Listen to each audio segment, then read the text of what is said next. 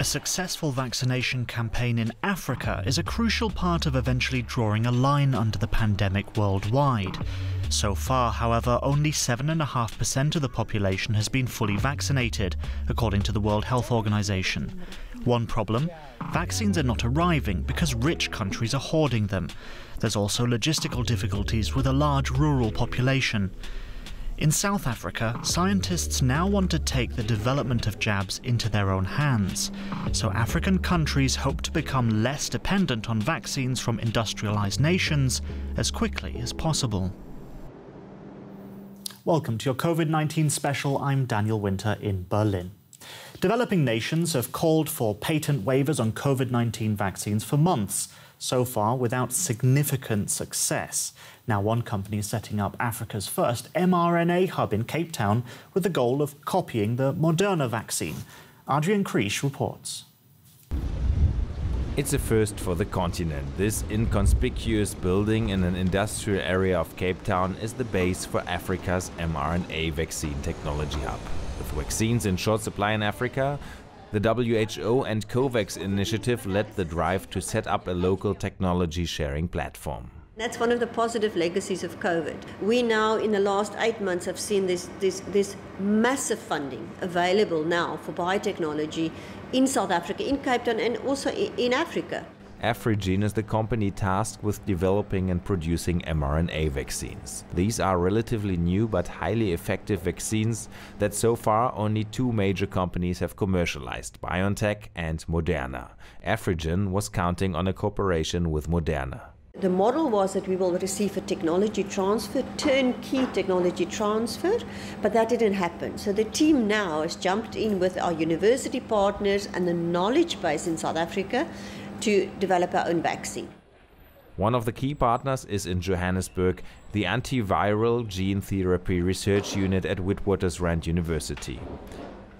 They've been working on mRNA technology since 2015 as one of the only research units on the continent. They are now sharing their skills and knowledge with Afrigen.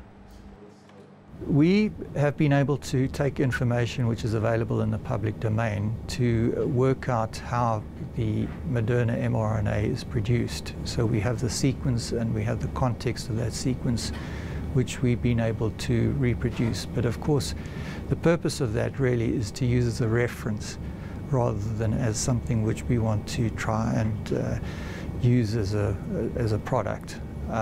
So we would like to develop our own ideas, and we are in fact doing that already, and compare that to the Moderna vaccine.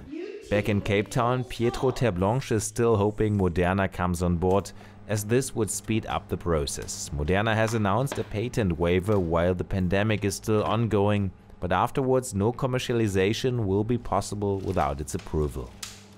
We would like to have a voluntary license to be able to transfer this technology to other low and middle income countries to use the platform for other vaccines, HIV, TB, Ebola, flu. This hub and the capacity and the capability we're building here is beyond COVID.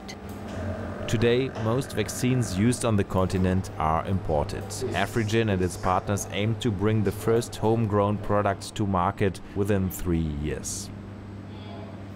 And let's get more on this with Pietro Terblanche, who you saw just featured in our report just now, and Charles Gore of the Medicines Patent Pool. Thank you very much to you both for taking the time for us today. Pietro, you expect to get the first vaccines on the market within 3 years based on this platform, if all goes according to plan. Won't that be too late? After all, other vaccine makers will have increased their capacity massively by then. So, Daniel, if we look at this in isolation, it may be, and we hope that it will be too late because we all want this pandemic to go. If you just do basic assessments of the current vaccine rates in Africa, it will take us 36 months at the current rate to reach 70% of the WHO goal for vaccination. But the important point is this vaccine, this mRNA hub, is not an isolation. It is a platform which is built for future relevance to establish and build capacity and capability on this continent to be able to, in future, rapidly respond and also produce vaccines that's relevant to the burden of disease. This is not only about COVID-19. Yes, COVID-19 is the catalyst and it's driving the momentum and the goal, but it's more than just COVID-19. Okay, so it goes much more beyond COVID. Charles, how important are patent waivers and technology transfer in providing developing nations with vaccines?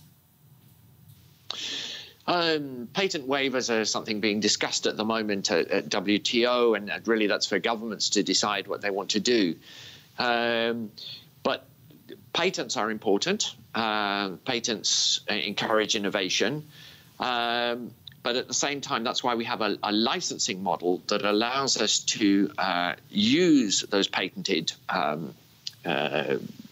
discoveries and in the MPP model to deliver them to low and middle income countries. In the context of the hub, we, as Petro so clearly said, we are hoping that we would get some technology from Moderna that we could license in. If that doesn't happen, there may be other technologies that we wish to license in, because the mRNA field is a rapidly developing field with innovation happening all the time.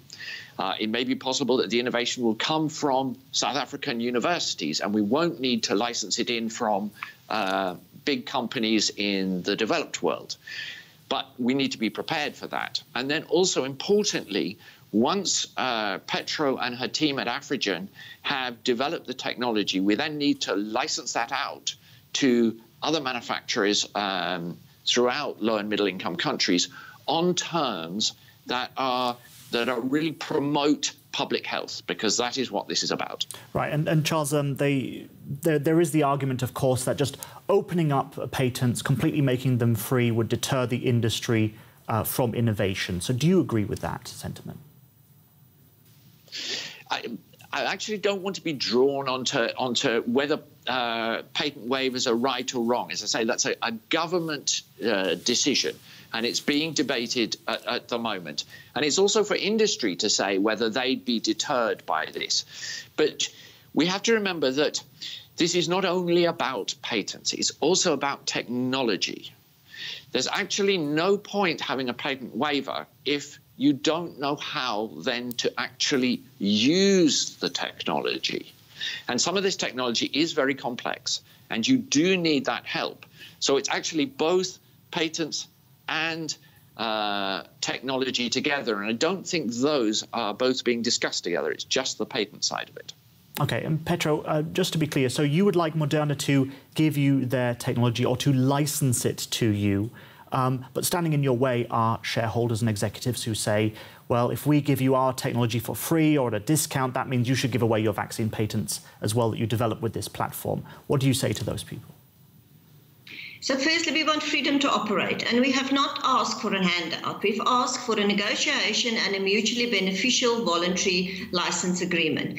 But the conditions will be that for low and middle income countries, there has to be access for the sake of public good. In terms of Afrigen, we're a biotech startup company. We are putting efforts and energy and our knowledge base with this fantastic support we're receiving from all our partners into this program. We have a vaccine facility that we are now donating towards this program. So I have personally no problem for public good to share in a sustainable manner the intellectual property that we develop. Okay, thank you very much, Petro Terblanche and Charles Gore. Thank you so much for joining us. You're welcome. Thank nice you, to speak Dan. to you. And now it's time to turn to our science correspondent, Derek Williams. If Omicron is highly transmissible but not very harmful, will it outperform other variants? Delta outperformed earlier versions of the virus, so will Omicron soon outperform Delta? Well, this is pretty theoretical territory, but a lot of experts say that when postulating about COVID-19 variants, it's important to uncouple the issues of increased transmissibility and virulence to some extent for a key reason, which is that with all the variants detected so far, people can spread SARS-CoV-2 for days before they begin to feel ill themselves. In fact, that stealthy ability on the part of the virus has fueled the pandemic probably more than any other factor. So, although there's early evidence that Omicron hopefully seems to not cause more severe disease on average than other variants, and quite possibly less severe, there was no guarantee that it would. Evidence is piling up, though, that Omicron is very likely more highly transmissible than other variants. By some expert estimates, those who get it might pass it on to twice as many people as those infected with Delta.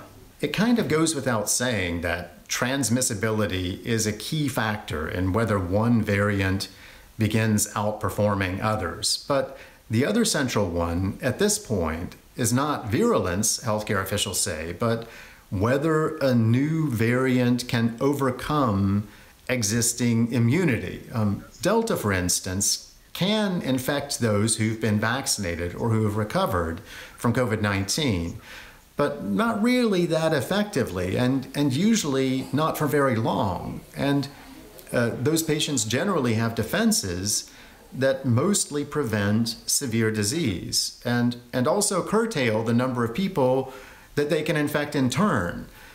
To spread effectively in a world where a lot of people have immune protection, new variants will have to evade it. And at this point at least, Omicron looks like it's able to do that better than previous variants. But it'll take time for the data to build up enough to provide a clear picture. With Delta, it took months.